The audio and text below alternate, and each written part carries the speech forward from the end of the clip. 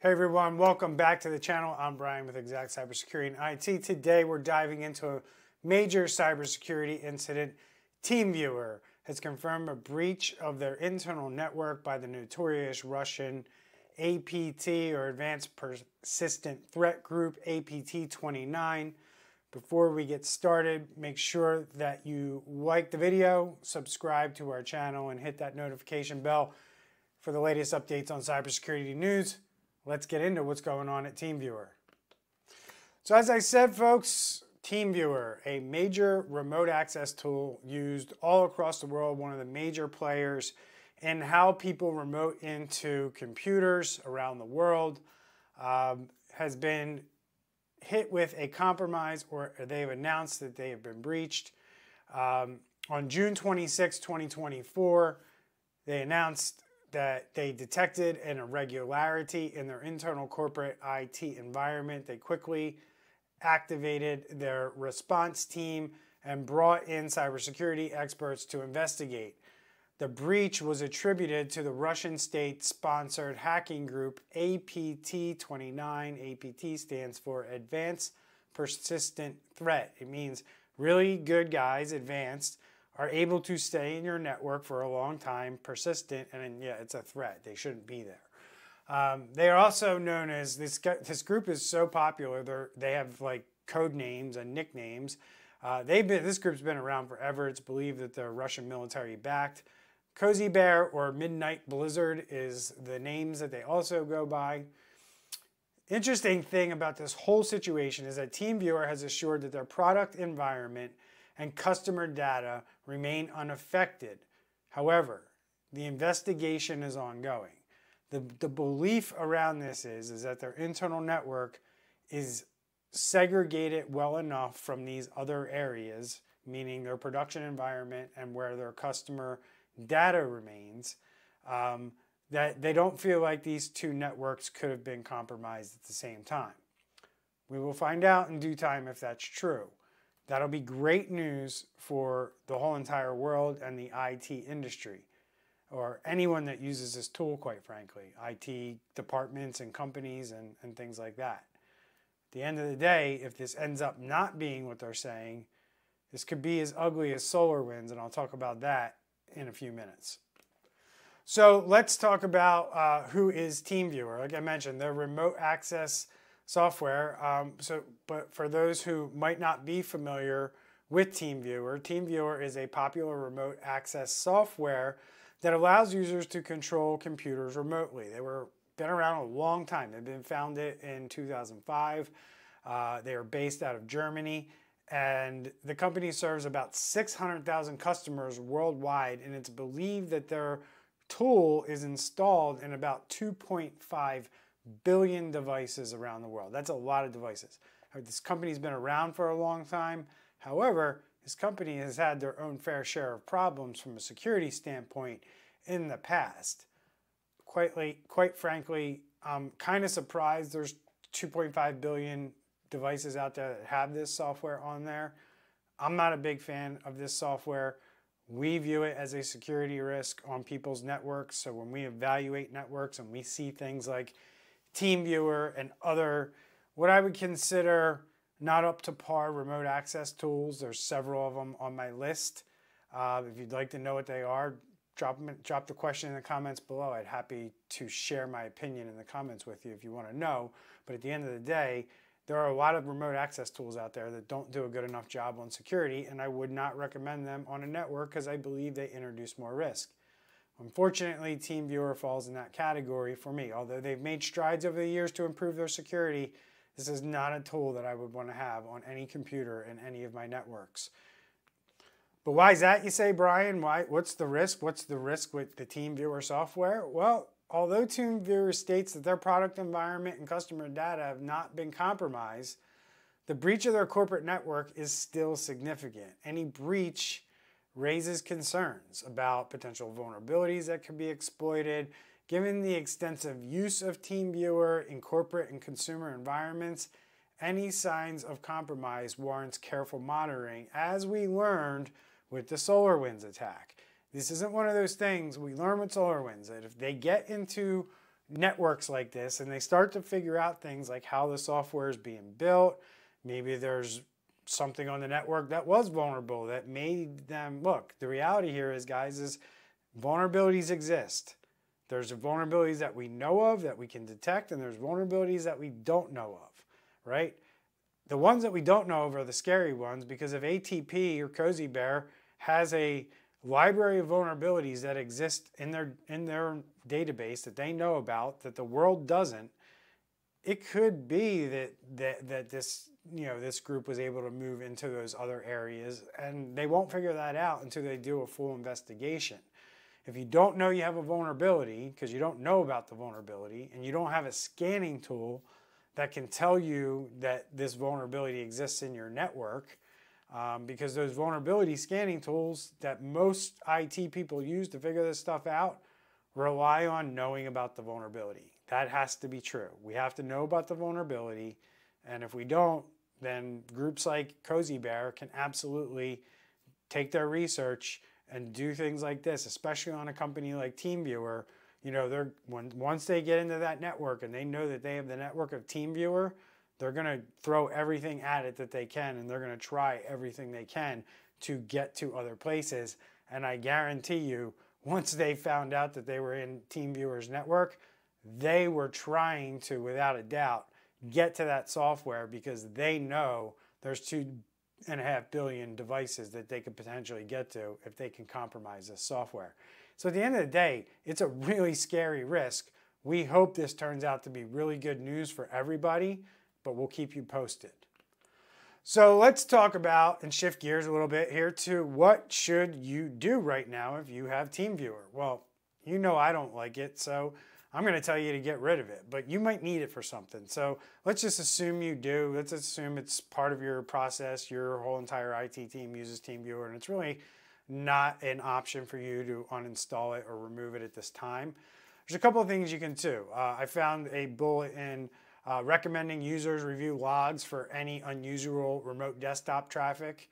Make sure you enable two-factor authentication on your TeamViewer if you don't have it. So like if you're doing it the lazy way, and you're just using the code or whatever to get into it, let's change that up today. Let's make sure we put two-factor on these logins and make sure that you have 2FA in place. It's also a good idea to use allow lists and block lists to control who can connect to your devices, right? So there's a setting in TeamViewer that allows you to set like an IP address of a computer that's accessing the other computer. That means like these hackers' computers, if they happen to figure out how to get into TeamViewer, more than likely if your TeamViewer software that's running on your computer is only set to accept connections from 1 or 2 IP addresses, maybe your work IP address or your home IP address, that's a better way to set this software up than to just let every computer access that TeamViewer software. So these are things that you can do to mitigate the chance that if this software is actually breached, they can't get to your devices, hopefully. Regularly updating the software to follow best security practice can also help mitigate your risk, meaning make sure you're on the latest version of TeamViewer. And more than likely, if TeamViewer figures out that maybe they were compromised and the software on the endpoints was also potentially could be compromised or could be abused in some way, they're going to push out updates to fix that once they figure out what's going on. And you need to apply those updates. Why I really want to stress this is because we evaluate a lot of computer networks and we see this tool on those computer networks, and a lot of times they're severely out of date because somebody comes along, installs it one time, and they may or not be using it actively or regularly, or they can in some cases use it every day and still not update the software as required by TeamViewer. And that goes with any software. So let's talk about and look at the larger impacts of this breach. Like I said, this breach was similar to SolarWinds. So, first off, in my mind, this breach highlights the persistent threat posed by state-sponsored hacking groups like APT29. Even though their product environment appears secure, and that's what they're saying, the incident underscores the importance of making sure you have robust cybersecurity measures in place, because having these robust cybersecurity measures in place is going to be what tells this company whether or not how far Cozy Bear got in their network. If they don't have this in place, they won't know, so then you have to assume that they got there, right? So TeamViewer does have, internal, based on their own reporting, the fact that they have these things segmented. It sounds like we have a pretty good chance that they have robust cybersecurity measures in place, which will help these cybersecurity experts figure out all this information and be able to provide it.